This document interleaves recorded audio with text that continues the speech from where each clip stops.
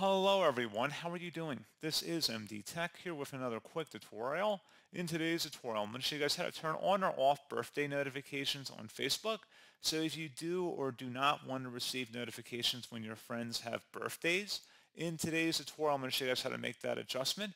And without further ado, let's go ahead and jump straight into it.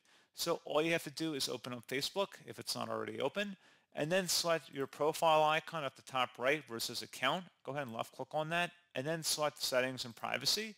And then underneath settings and privacy, you want to select settings.